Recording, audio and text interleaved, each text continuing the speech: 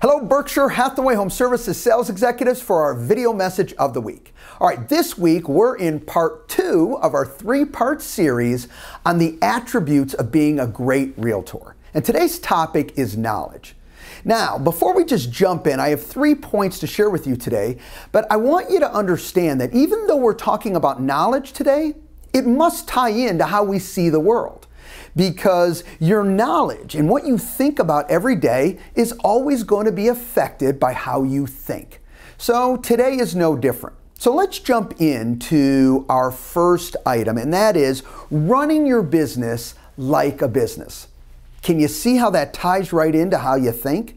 So when we talk about knowledge, I want you to think about, understand that we're in a relationship business, but what my relationships depend upon is me running a successful and running a proper, efficient business. So I can service my clients very, very well. And without this thought process of thinking that I'm actually running a real business and I'm not just a sales executive, and I mean that respectfully, but I'm really a sales executive that works for you, Inc.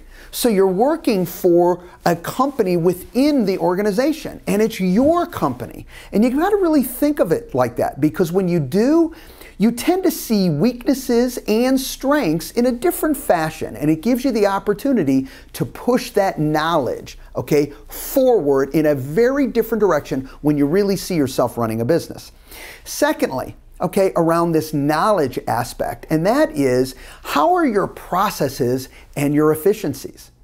A lot of times people will tell me, boy, you have a great memory. And the reality of that is you know what, I appreciate that, and I do believe I have a decent memory, but what really helps is having great systems, great processes, so you have a protection to have a great memory.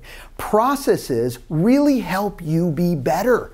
And so if you really do care about your clients, which I know you do, then the key with it is running your business like a business and driving that knowledge. You've got to step back and say, what are the processes and the systems and the efficiencies that I can put into place that protect my business so it can run as smooth and as effective as possible?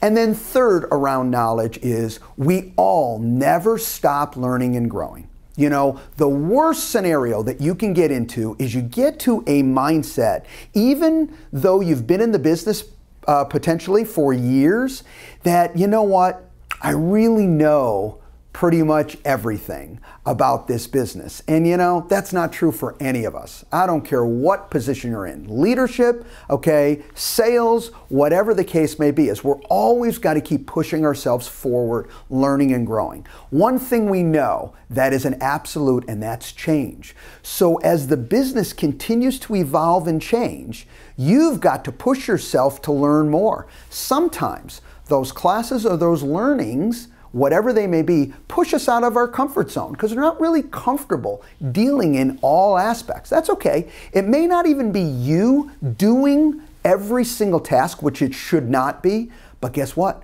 That doesn't mean your business doesn't need to know about it and doesn't need to be able to do it, even though it may not be you directly doing it.